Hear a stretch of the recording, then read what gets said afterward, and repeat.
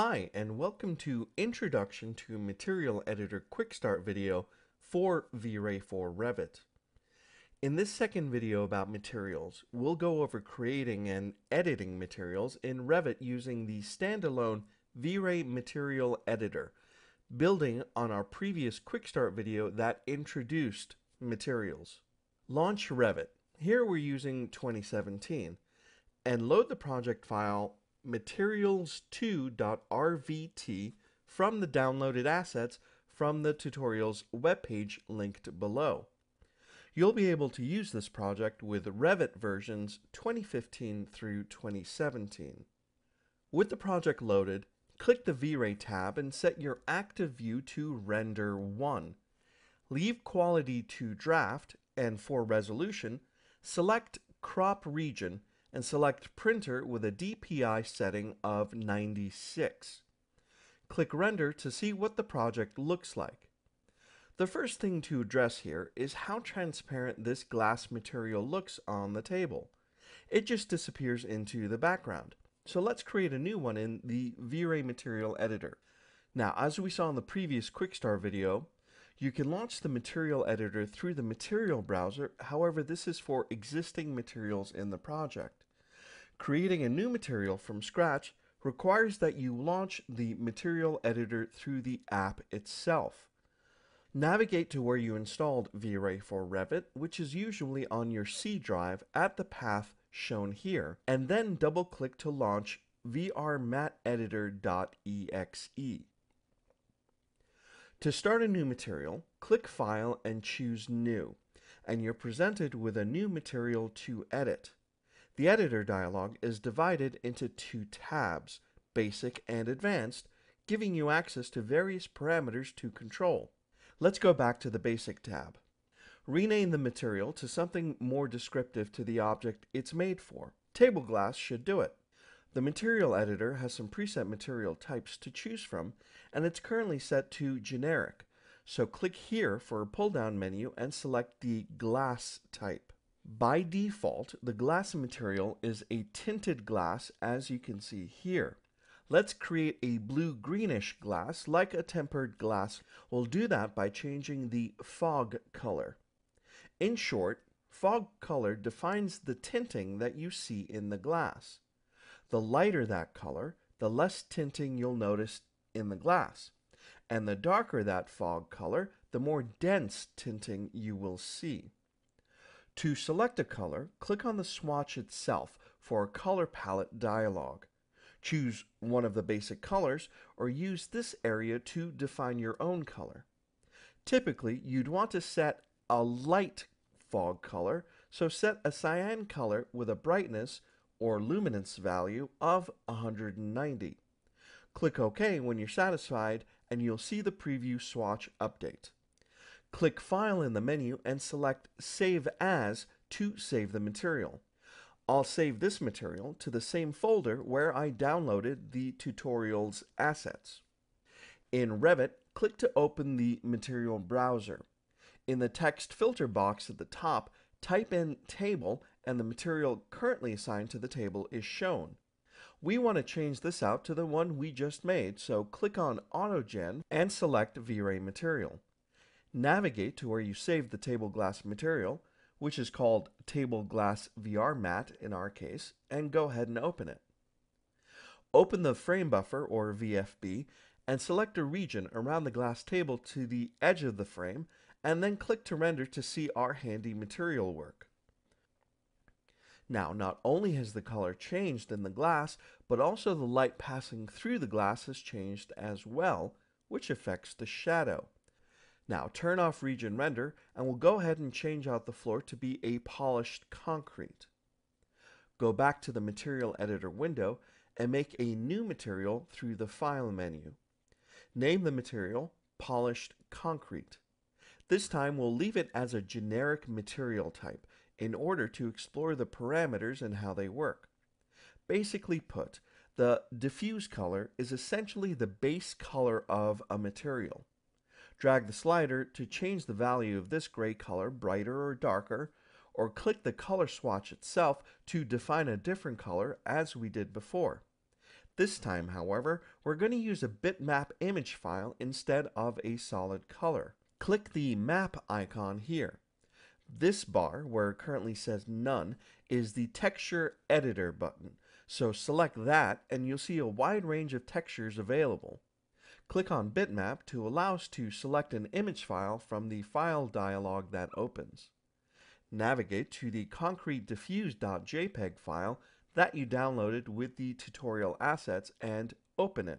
Now, taking a look at the JPEG, this square of concrete looks to be about 10 feet by 10 feet. So make a mental note of this for when we return to Revit later in the tutorial. Click a Back button to return to the material, and the material's preview updates to show the concrete texture that we added. Since this is a polished concrete, we're going to need some reflection to it. The brighter you create this value, the more reflective the surface will be. We'll set ours almost to the very end of the slider, just short of pure white for a nice strong reflection. The refraction, fog color, and IOR settings, for the most part, deal with transparent or translucent objects like glass, so we won't need to adjust those, but we will adjust the glossiness value. This parameter adjusts how sharp the reflection shows up in the surface when you render it. With a value of 1 for glossiness, you get a very sharp, perfect reflection. Adjusting to make the glossiness value lower makes the reflection blurrier. Let's set this to 0.85 for a slight blur to the reflection and its highlights. Save your material, polishedconcrete.vr matte. In the material browser, start typing in wood and you'll see wood flooring appear. Click on AutoGen to change it to a V-Ray material and select the polishedconcrete.vr matte file you just saved. Click the arrow to expand this section in the material browser. Now, we need to set the sample size, width, and height to 10 feet for proper scale to that image file. Now, if you're using metric units, set these to 3 meters by 3 meters and close the dialog window. Change the current view to Render 2 for a better look at the floor and go ahead and render. Now, this gives us a pretty good but basic material. Let's work it to make it look more realistic. For one thing, the floor is quite uniformly glossy in its reflection, and another thing, real polished concrete almost always has a bit of a wave to its surface that we're missing here. Go back to the material editor. Instead of using a simple glossiness value of 0.85, we'll use a texture map instead. Click the map icon and then click on None and select the Noise Legacy texture. In this texture, the bright areas are more glossy and the darker areas are less glossy, where pure white is a value of 1 and pure black is a value of 0 for the glossiness. Now, what we have is currently too extreme, so I will adjust the color A to be slightly darker and set color B to be much brighter, but still darker than color A, to create a more subtle range in the grayscale. Change the type of noise to Perlin to change the pattern of the noise that is generated on the floor. Click back to get to the material again, and you'll see just a bit of difference in the preview now. Let's now define a bit of that waviness to the concrete surface using a bump map. A bump map is a grayscale texture that gives the illusion of surface undulation or perturbance when it's rendered. Basically, it's like creating bumps on a surface without having to model that detail into the geometry itself. Now, bump currently only works with textures and not image files, so we'll select the Noise Legacy texture again. Leave the values at default for now and click back. Back in the material, the bump value regulates how much the bump texture affects the floor. At a value of 1, the floor could undulate up and down according to the noise pattern about a foot or so, which would make any homeowner go crazy. So let's set it to a low 0.03 for a very subtle waviness to the floor, then click the checkbox to enable the bump. It's such a slight amount, you probably won't notice a difference in the preview, but will definitely see it in the render for sure.